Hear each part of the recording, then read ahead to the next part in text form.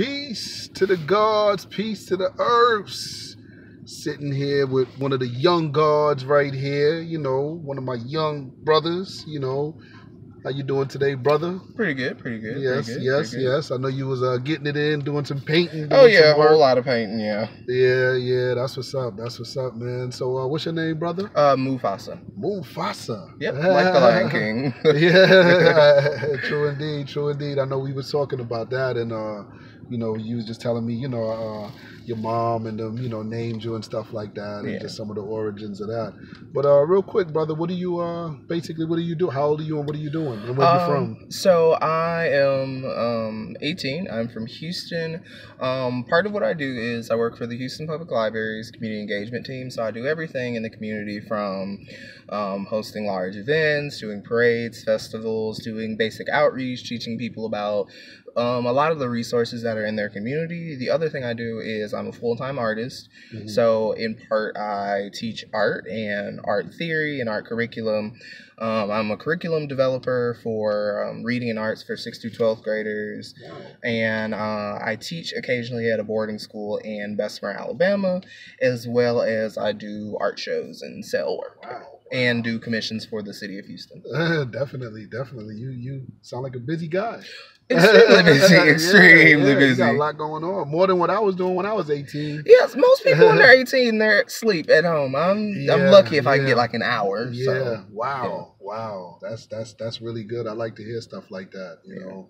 Yeah, I have a daughter that's about your age too, but she just turned 19. Mm-hmm. Halloween. One of my Halloween babies. Mm-hmm. You know what I'm saying? But definitely, man. But you had some questions though. Just about the 5%, because I was just saying, I know a lot of youth don't really know about the 5%ers and who we are and how instrumental we were in hip hop, and rap music and stuff like that. From back during the late 70s on up until is like all in the 90s, even the early 2000s. Mm-hmm. But a lot of youth your age don't really know about who the 5%ers are. Mm-hmm. So I know you had a couple of questions or whatever, like if you wanted to, Because I always find it interesting to learn about new organizations and different organizations that have been around in the Black community. Most people don't even know that there's a sect of Black Panthers, and then there's the new Black Panthers, and then there's so many sects from that. So I just want to know what was the 5%ers. Well, the 5%ers basically started in 1964. A brother by the name of Clarence 13X, in the Nation of Islam. He was a member of Temple Number 7 in Harlem, New York, which is where I'm originally from. I'm from Brooklyn, but Harlem is like uptown. We call Mecca, Manhattan. Yeah, the place where it all popped off. Yeah, but he started in 1964 with youth that were like your age, actually younger than you, that were like 12, 13, 14 years old. And basically it came up simultaneously with the hip hop era. Yeah. Because from 64, Brother Clarence 13X, he only stayed among us for a few years, and then in 69, his life was taken from him. He was assassinated, he was, shot and killed. After that, pretty much we stayed involved in the hip hop because of course it was youth that was in the streets. Yeah. So pretty much, but the teachings of the Nation of Islam were like the rudimentary foundation or basis of that youth organization during that time. Yeah. You know what I'm saying? So, you may see brothers on the corner, maybe drinking a beer or smoking weed or smoking a cigarette or whatever the case may be. They were still the same thing as the brothers who were in the mosque. In the Nation of Islam, who wear the suits and the bow ties. Only thing, these brothers were on the streets. Yeah. You know what I'm saying? And they were just indulging in things that brothers in the mosque may not have done. But as far as the teachings were the same teachings. It all came from the Most Honorable Elijah Muhammad, who is, the Nation of Islam. So, the 5%ers, this flag right here, I got this tat done when I was like 21, 22 years old in prison or whatever. But that flag, Jay-Z and a few people were wearing that flag, you know what I'm saying, which we call the universal flag of the 5%ers. its origin, of course, is the Nation of Islam flag, sun, moon, and star, star and a crescent. But this is just our, version of it. Yeah. But it's still, again, the basis, the rudimentary basis of it, same thing. You know what I'm saying? So, yeah, like I said, man, the 5%ers was basically just a youth organization in 1964 started by, Brother Clarence 13X, whom, we call Father Allah. Yeah. As 5%ers, or Allah the Father, he was the founder of it, and there were other elders that were with him as well. But these brothers was like my age, late 30s, 40s, mid 40s, whatever the case may be, but they were all youth, teenagers who were the members of that, that group. Yeah. You know what I'm saying? So yeah, man, that, like I said, in short, there's a lot more, but in short, that's who, we, really were. You've heard of Rakim? Who's that? I don't know. Rakim is, I came through the door. I said it before. I never let the That was probably made before I was born. Well, yeah, it was it was when I was a kid. Oh, yeah, so I probably never heard of it. Yeah, it was when I was a kid. But, Rakim, Big Daddy Kane. Oh, I know who that is. Queen Latifah, or who they call Queen Latifah today. But Queen Latifah, it's a lot of them. The Wu-Tang Clan, some of those brothers, you know what I'm saying? A lot of rappers, Nas, KRS-One. Oh, wow. I can go on and on and on. Back during the 80s that were teenagers at the time, but they had this knowledge that they were spitting, putting it out there, for the youth to hear. And that's the era that I came up in, where everybody had some sort of African Black power, whether it was Black power or it was Islamic, it was something that dealt with Africa or our original, where we came from, our ancestors. Yeah. Because like I mentioned before, as you know, when we came over here, people were robbed of their name, language, culture, God, religion, everything. Yeah. So we had to regain that. Yeah. And during the 80s era, that was a wild era. Yeah. The crack, on the streets. Yeah, crack, AIDS, all that stuff. Yeah. And all of these things were targeted at the black man and the black woman, of the black community. So, while our people were partying, some of the ones who made that money, and who, were so-called successful, and they tried to get your minds off of the struggle and just pop champagne and because it's sales. Yeah, let's get some hoes. Pop bottles, nigga. Get nice, nigga. All that knowledge. But then you had the guards over there that was like, brother, ever since they brought our ancestors over here, the war has never stopped. Yeah. We're still at war. And right now they're trying to completely exterminate our people. Yeah. By putting crack, cocaine, drugs, AIDS, and stuff like that in the black. They're really trying to exterminate us now. Yeah. So there was always that 5% who know who the true and living God is, and that taught that the true and living God was you, the God within yourself, that you gotta, as you get knowledge of what's going on in your environment and what this enemy is trying to do to you, you're supposed to be trying to live right and come up out of this thing, spiritually. That's the African concept, spiritually. Yeah. At the end of the day, that's what we're fighting, a spiritual war. Yeah, because I think it's interesting. It kind of takes a step back to like different positive religious and spiritual Africanisms that we carried over with, through, slavery and all of that. Yes, sir. And I think it's interesting. There's a lot of different groups that take steps to go back to those Africanisms that are more so talking about self and like centering yourself and figuring out your place in the world and the universe. Yes, I think that's really interesting. Yes, sir. Yes, sir. I mean, the thing about it is, the Nation of Islam, when we first started back in 1930, this is the predecessor now of the 5%ers. Again, the Nation of Islam is where it came from. People called us a voodoo movement or voodoo cult. This was a rumor that was started by the Detroit Police Department. You can go look it up. This is, public information. But, because we're...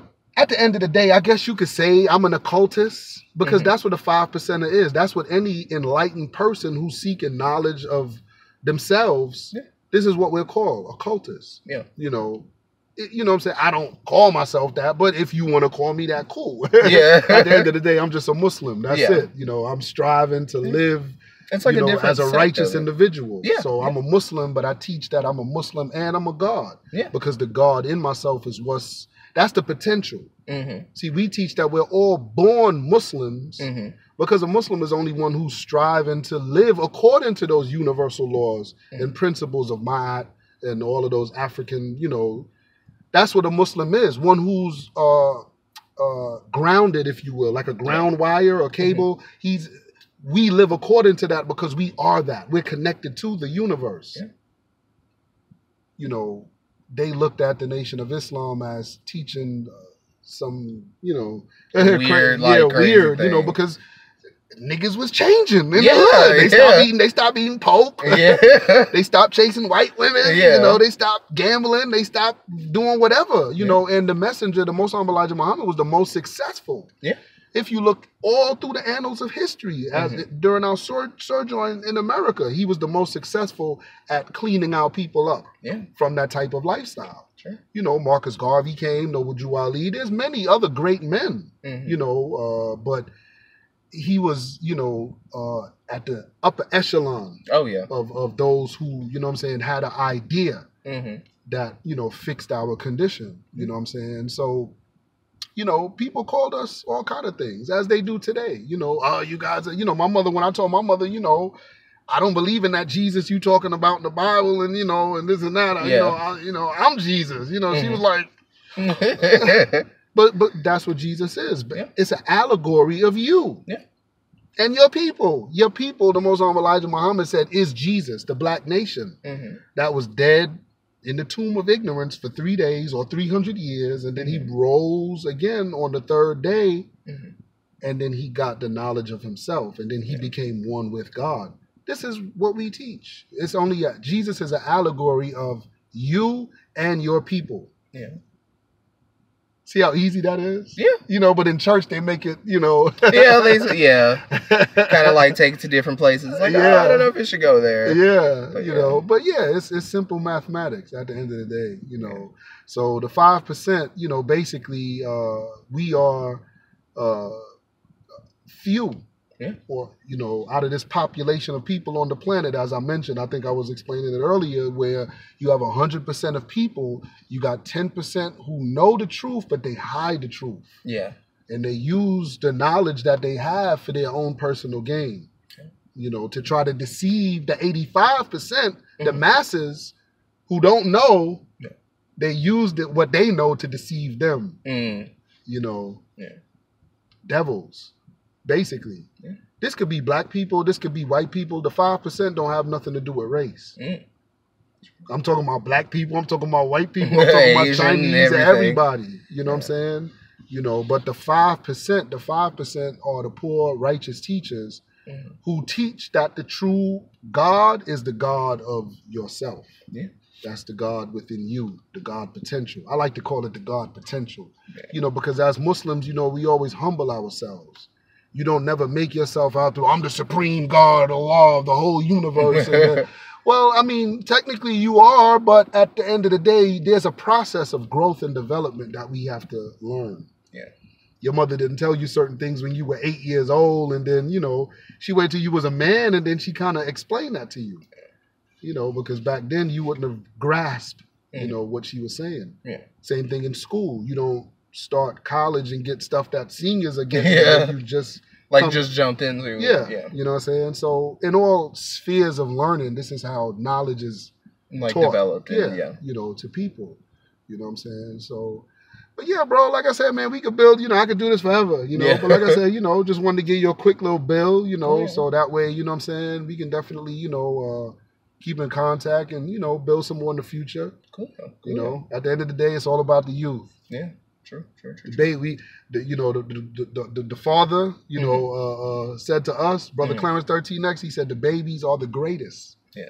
Nothing is greater than the children. And that pretty much is akin to what Jesus said in the scriptures. He said the youth, for in them is the kingdom of God, or the kingdom of heaven in some translations. Blessed ye are the children, for in them is the kingdom of heaven.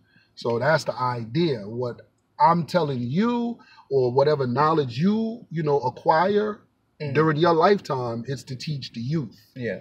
you know, those that are teenagers, because we see what the devil is teaching them. Oh, yeah.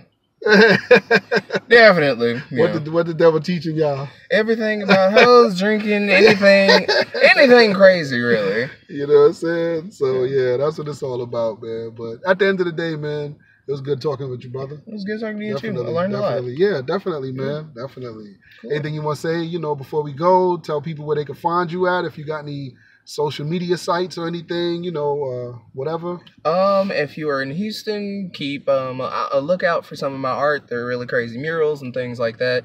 You should be seeing them everywhere, basically. And my Instagram is Roar Goes Mufassa, because it's a little play on my name being from The Lion King. Yeah. Okay. True indeed. No doubt. Well, yo, definitely, man. It's been a pleasure building with you. Yo, it's Daysun Da God, a.k.a. Brother Fahim, back again with the young God. We're going to see y'all in the future. Peace to the gods, peace to the earths, and all of the righteous families of the planet. Peace.